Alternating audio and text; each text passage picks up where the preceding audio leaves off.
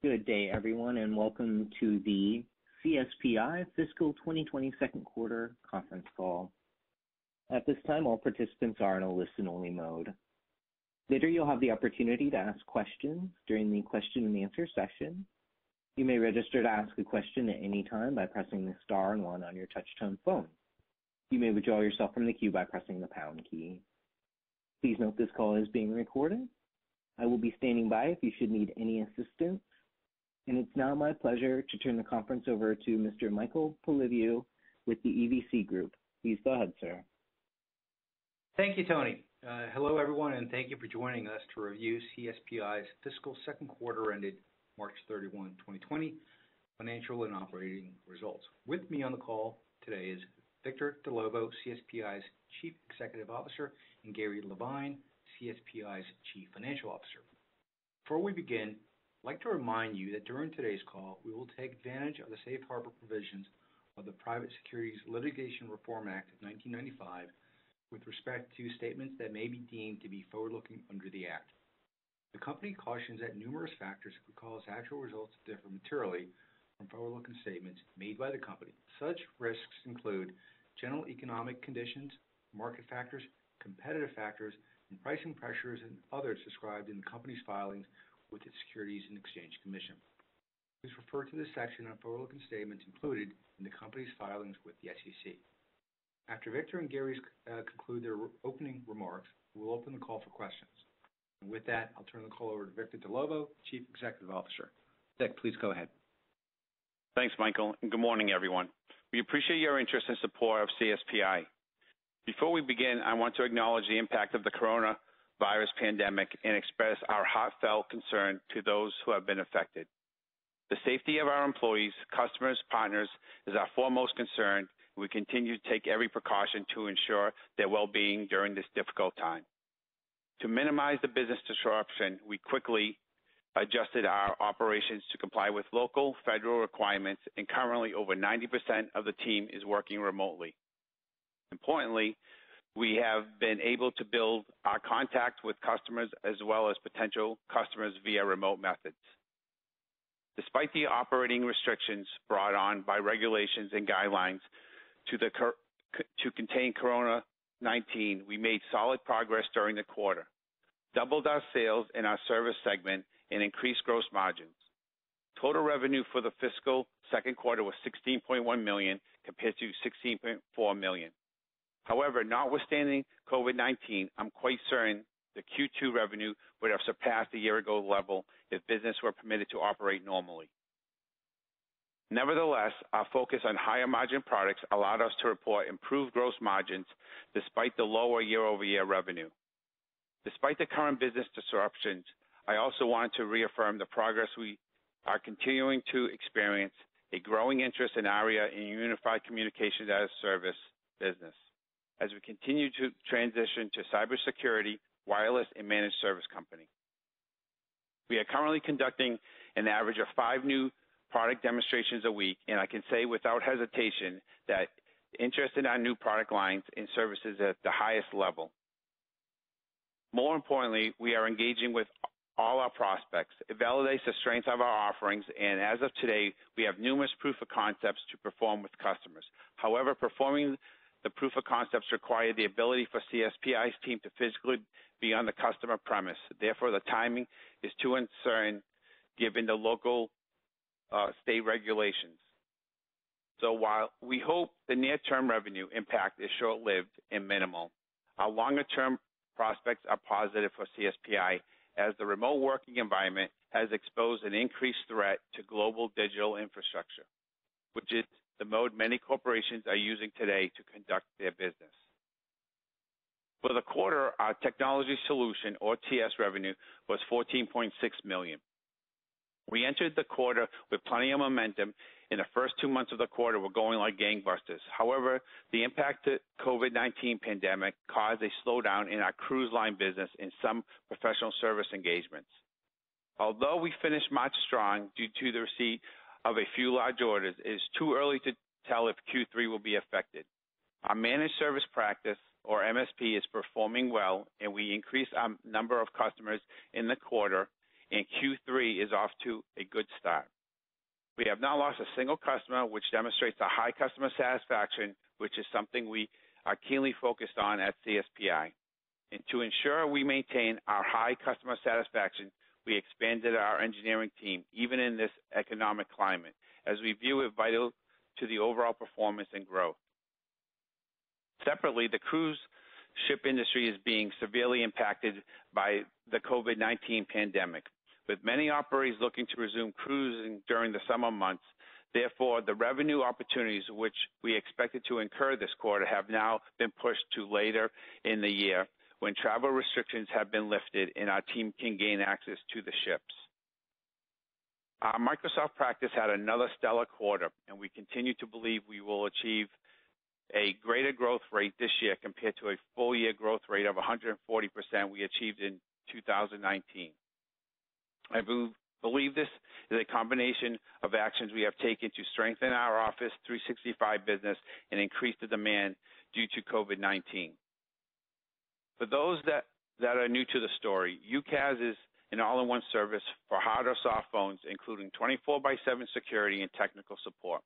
With redundant data centers located in Florida and Texas, this market segment is estimated to reach $79 billion in a few years. And based on the continued interest we are experiencing, it is quite evident that it is no longer a matter if, but when we will get our fair share of the revenue. Now I will move on to our high performance product, or HPP division. Revenue for the quarter was $1.5 million and reflects the expected decline in Miracom, which was partially offset by slightly higher than expected multi-computer royalties. We continue to expect the legacy business to improve throughout the year, which includes anticipated royalties for foreign E-2D military planes. Turning to our ARIA offering in the division, our award-winning next-generation cybersecurity platform gives us reason to be optimistic about the growth potential for our HPP business. We will recognize the Cybersecurity Excellence Award held in March. The annual competition honors individuals and companies that demonstrate excellence, innovation, and leadership in information security. CSPI's ARIA cybersecurity solution took home 4 awards in the following categories. First was encryption, which recognizes ARIA key management server proven ability to automatically generate and distribute encryption keys to manage all managed lifecycle requirements. The second was network detection and response, but demonstrating that ARIA could successfully enable faster, better, and more comprehensive threat detection, investigate response, and immediate network threat containment, all without impacting network or application performance. The third was GDPR compliance. ARIA showed that they can validate any type of intrusion while it may be happening and immediately notify the appropriate team. This helps any company improve compliance with GDPR, PCI, or DSS, and other regulations. And finally, the fourth was threat detection, intelligence and response, which recognizes the ARIA SDS platform for its ability to orchestrate and protect any organization's environment by improving visibility into all network traffic. ARIA SDS helps modern security teams find threats that may normally be missed, and using surgical precision stop them without disrupting valuable operations.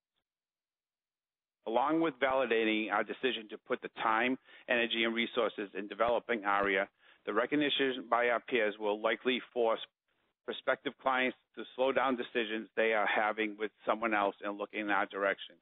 We are well prepared as we spent the better part of the past few months to build out the organizational infrastructure. And despite the COVID-19 pandemic, our staffing level is the same, and the continuity within the team will benefit our customers. While we remain well positioned within a leading cable company, the development during the quarter positions us for even greater success in the future. For example, introduce the new ARIA Advanced Detection and Response, ADR application, which automatically detects and stops cybersecurity attacks without requiring high-trained security staff.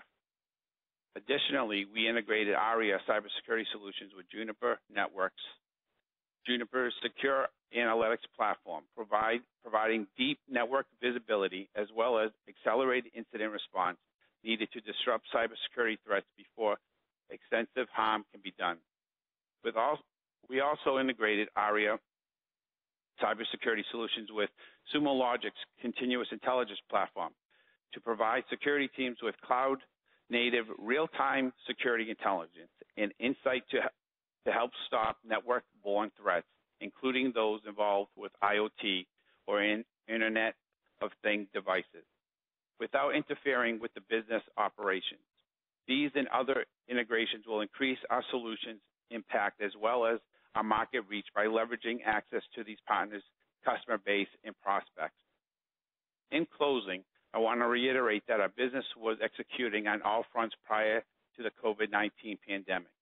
I want to thank CSPI's team for adjusting to this difficult period.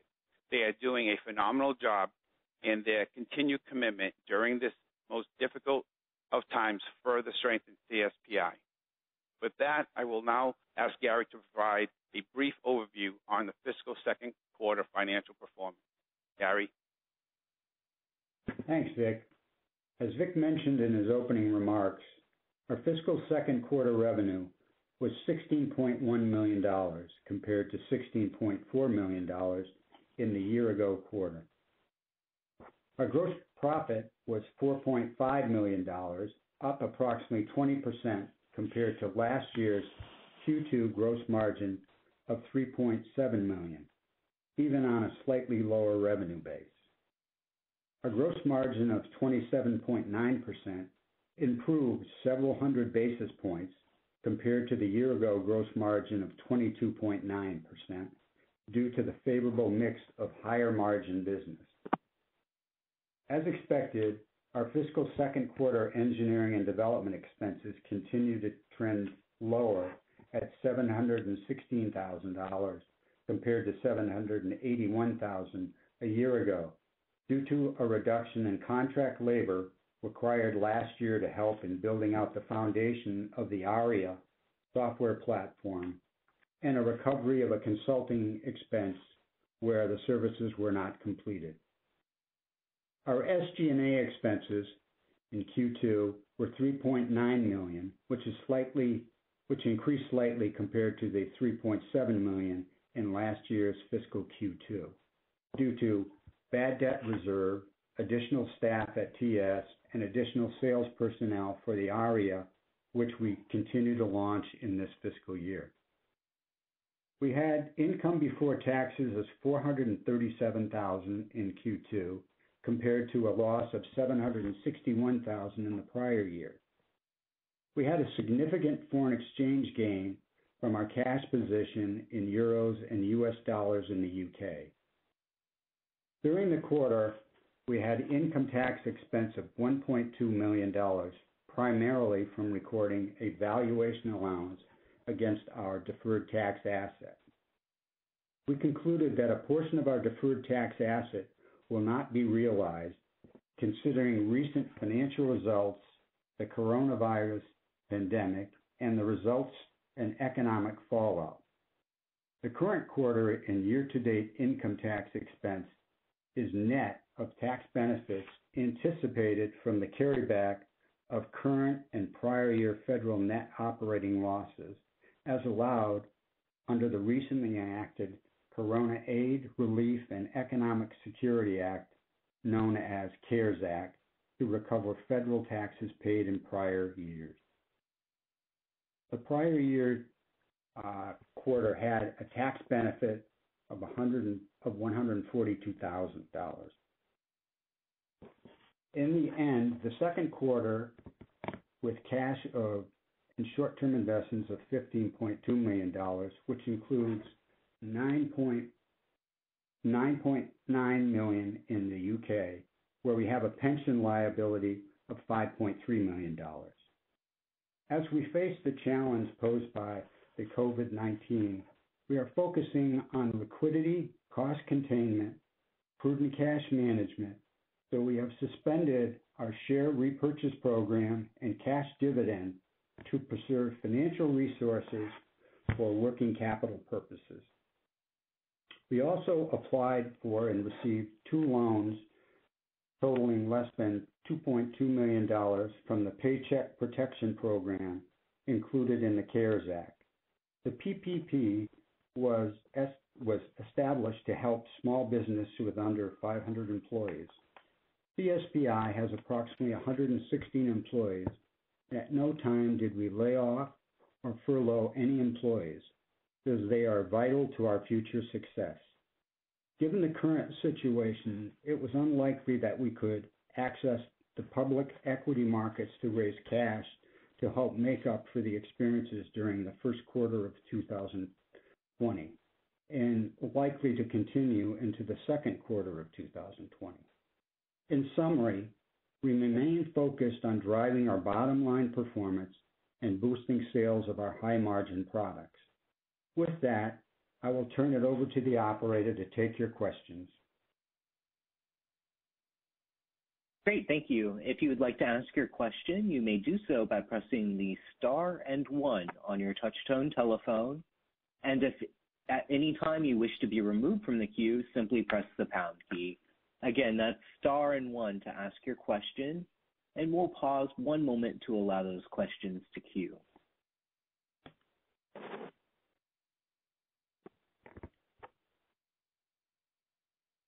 And we can take our first question from Joseph Nerges with Segrin Investments. Please go ahead. Your line is open. Good morning, guys. How are you today? Good morning, Joe. Good, Joe.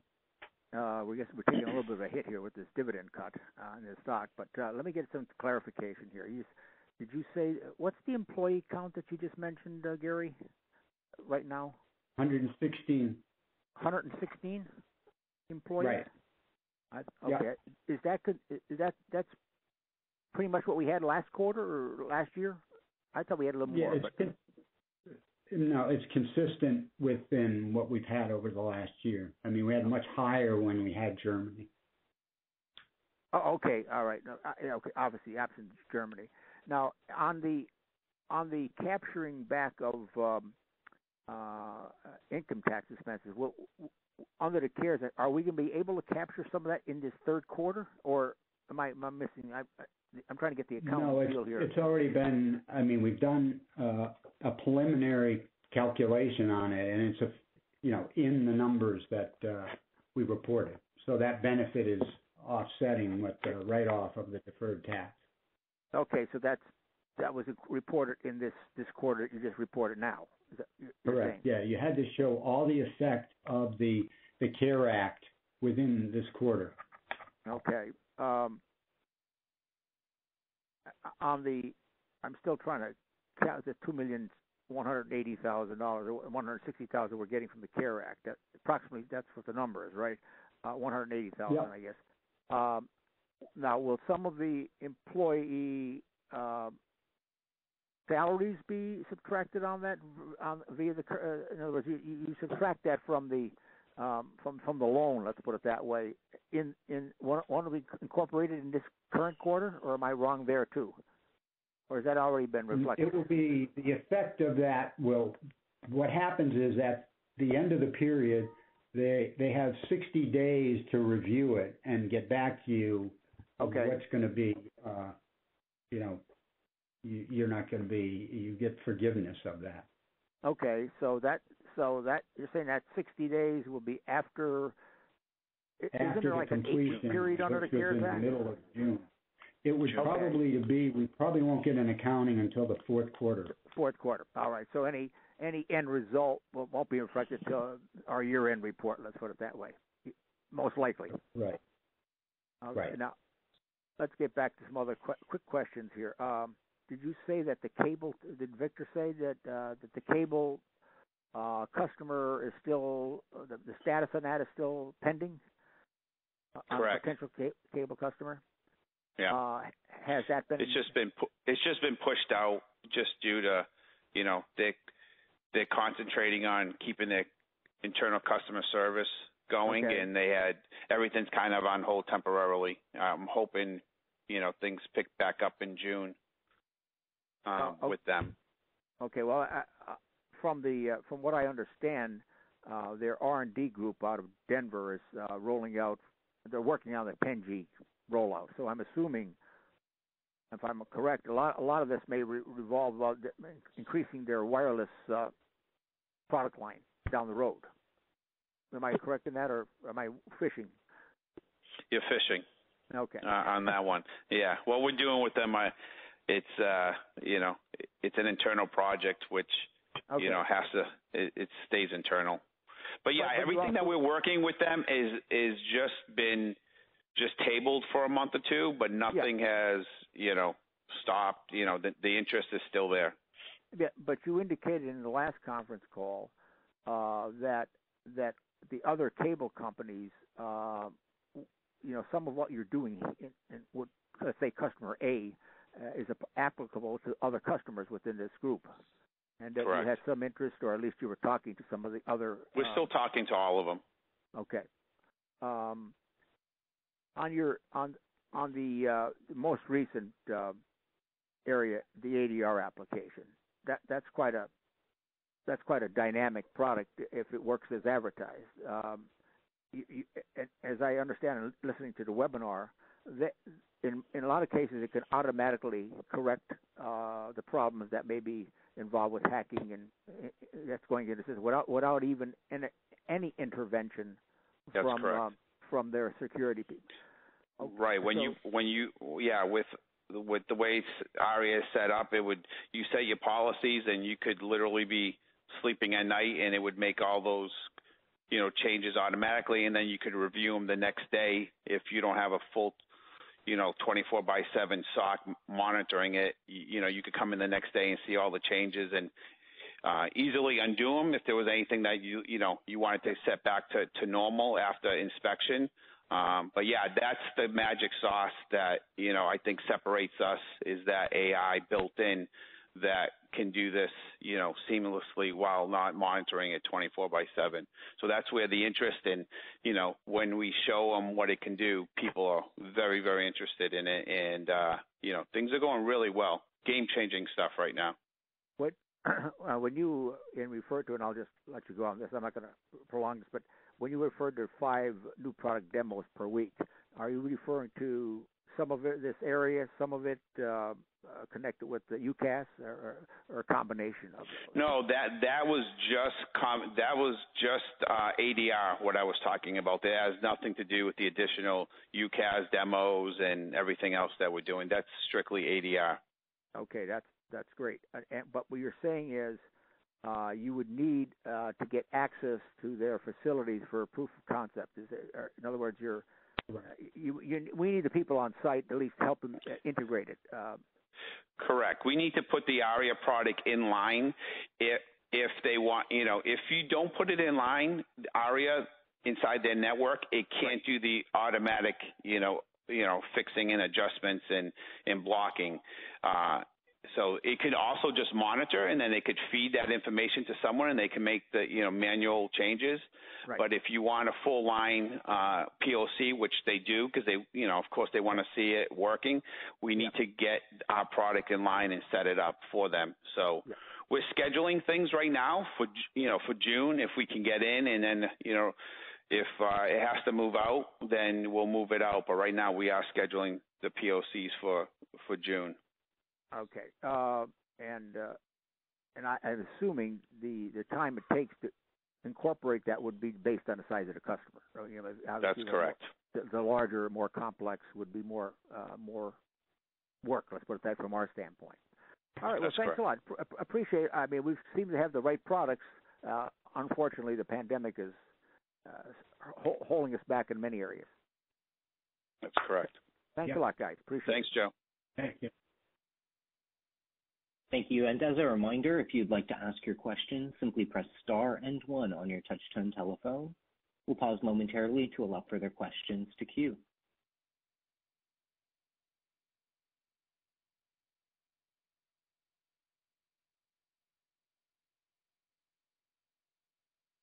And it appears we have no further questions at this time. I'll turn the conference back over to Mr. Dellovo for any closing comments.